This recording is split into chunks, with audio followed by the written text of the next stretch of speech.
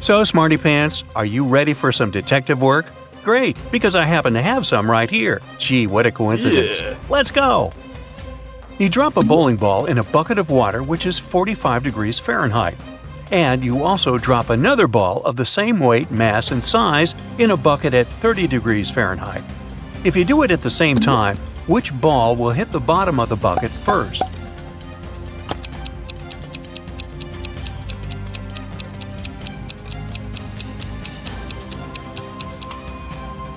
The ball in the bucket of the 45-degree water will hit the bottom of the bucket later than the other ball.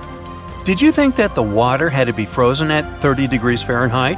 But the riddle says nothing about that bucket having anything in it.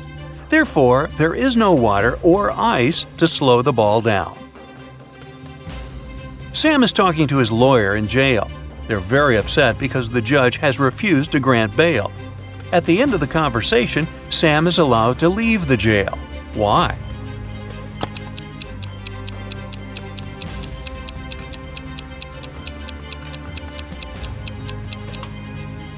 Sam is visiting his lawyer, who was arrested and jailed. Time to look for another lawyer. Mary is the owner of a bag store. One day, a young woman came in. She wanted to buy a bag. After choosing the one she liked, she asked Mary how much it was. The price was $30. The girl asked Mary to sell it for $20, and the store owner agreed. The girl gave her $50. Mary didn't have any change, so she went to her friend who worked nearby to change the bill. The friend gave Mary two $20 bills and one $10 bill. The woman gave the customer $30 and put the remaining $20 in the cash register. Just a few minutes after the buyer left, Mary's friend rushed into the store. "The bill you gave me is fake. I need my money back." Mary gave her friend her own $50. How much money did the store owner lose in total?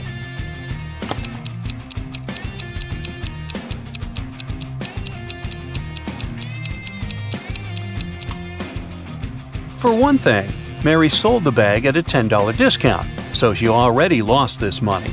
Then she gave the girl $30 in change, and she had to return $50 to her friend for the fake bill.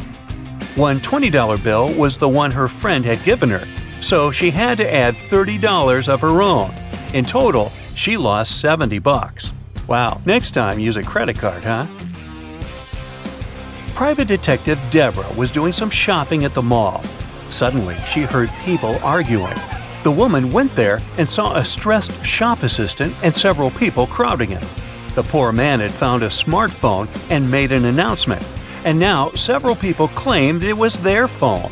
One man said the phone must have slipped out of his bag. A young woman said the gadget belonged to her, and an older woman shouted it was her husband's device. That's when the phone rang. For some reason, the shop assistant handed it to Deborah.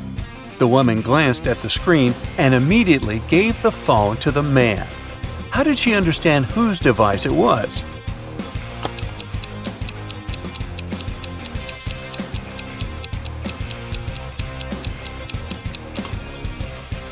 Deborah saw the word wife written on the screen.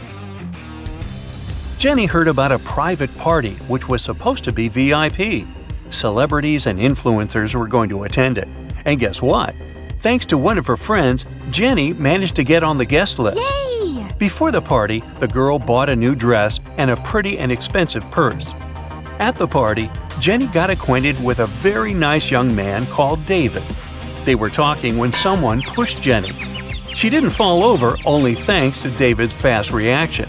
But she noticed that her purse was gone. No. David rushed to catch the thief. He spotted a guy hanging around the entrance. "What are you doing here?" The man answered that he was looking for an ATM. He needed cash to buy a ticket for the party. David told the man to hand Jenny's purse over or he would call the police. How did he understand the man was the thief?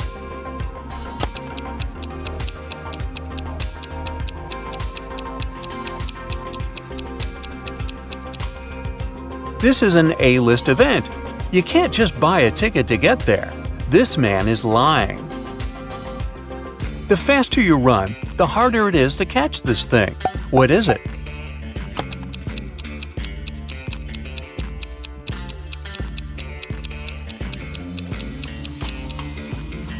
It's your breath. Brandon's wife told him to cook several eggs, but the man had to boil them for exactly 2 minutes. She left her husband 3 hourglass timers for 3, 4, and 5 minutes. How can the man boil the eggs for exactly 2 minutes?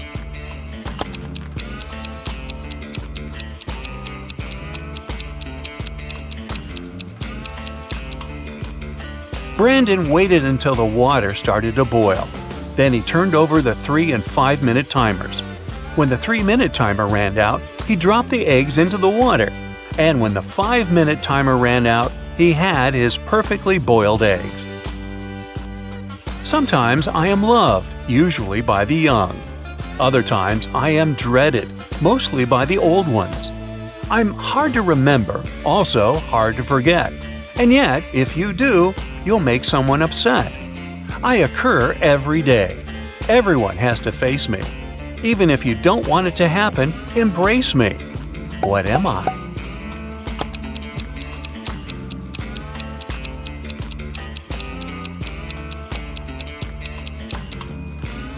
A birthday.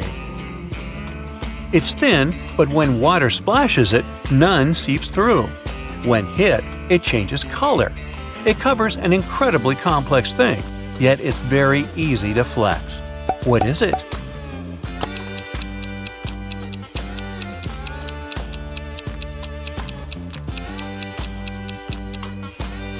It's human skin. Look at these people. Can you figure out which one is a smuggler?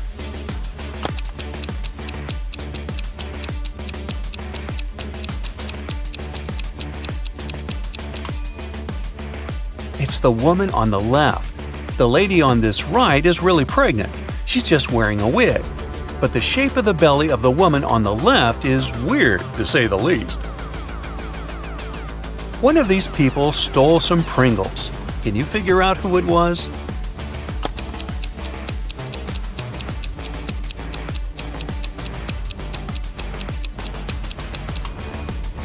It's this young lady. Look at her ponytail. A very strange shape.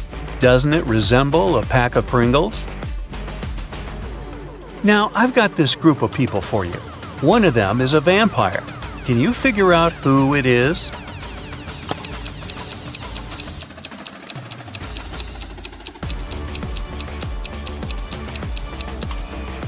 It's this guy sitting on the right.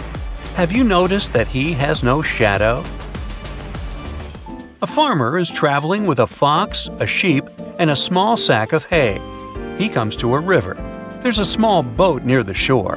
The boat can only support the farmer and one other animal or item. If the farmer leaves the fox alone with the sheep, the fox will eat the sheep.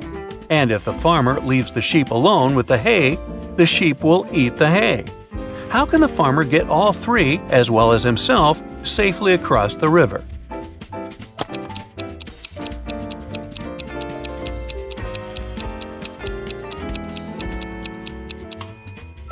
The farmer should take the sheep across the river.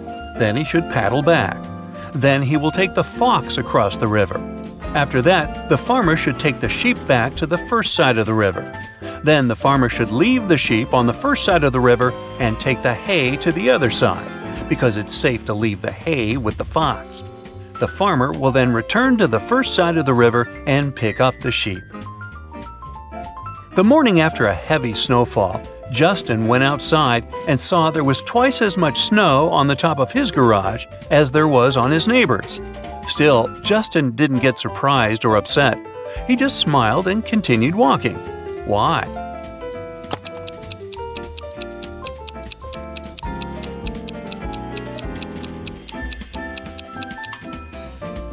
Justin's garage is twice as big as his neighbor's. No wonder it has twice as much snow. Andrew and Gary are twins. They were born just 1 minute apart, and Andrew is the elder of the two. But for some mysterious reason, they celebrate their birthdays 2 days apart once every several years. How is this possible?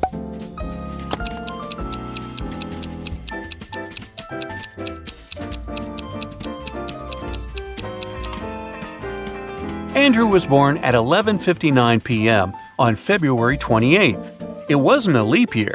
So Gary, who appeared just 1 minute later, was already born on March 1st. That's why during leap years, they have 2 days between their birthdays. Look at these mirrors and say which one is magical.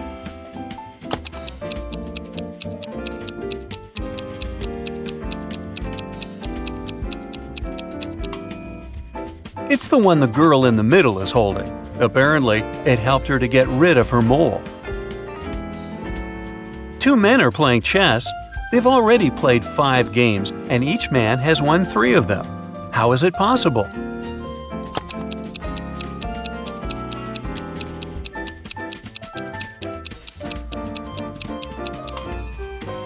The men are playing with different opponents, not with each other.